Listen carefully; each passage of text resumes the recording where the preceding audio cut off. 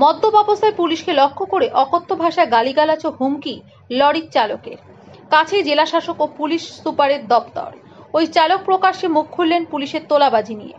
একাধিক সময় পুলিশের বিরুদ্ধে অভিযোগ ওঠে রাস্তার পাশে দাঁড়িয়ে থেকে ট্রাক চালকদের কাছ থেকে পুলিশের তোলাবাজির। বালি বোঝাই এক ট্রাক চালকের ক্ষোভের বহিঃপ্রকাশ ঘটল নদিয়ার কৃষ্ণনগরে। প্রকাশ্যে পুলিশকে যেভাবে হেনস্থা করা হলো তা তাড়িয়ে তাড়িয়ে উপভোগ করলেন পথ চলতি মানুষ।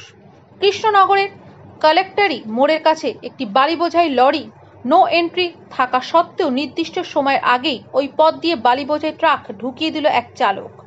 কর্মরত পুলিশ সেই গাড়িটি আটকায়। তখনই পুলিশকে লক্ষ্য করে অশ্লীল ভাষায় গালিগালাজ করতে থাকে ওই চালক। এর ফলে দীর্ঘ সময় ধরে যানজটের সৃষ্টি হয় ওই পথে।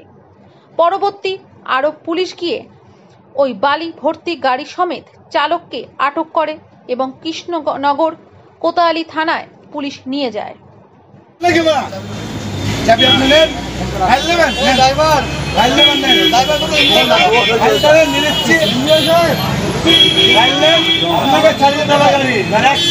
চালাচ্ছিল কে? গাড়ি বাবার